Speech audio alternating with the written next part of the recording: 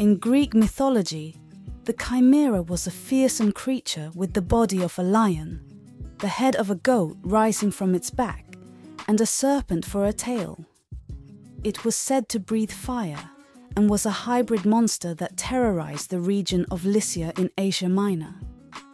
The Chimera was eventually defeated by the hero Bellerophon, who rode the winged horse Pegasus, and managed to slay the creature with a combination of strategy and skill. The tale of Bellerophon and the Chimera is a classic example of the hero overcoming a seemingly insurmountable foe in Greek mythology.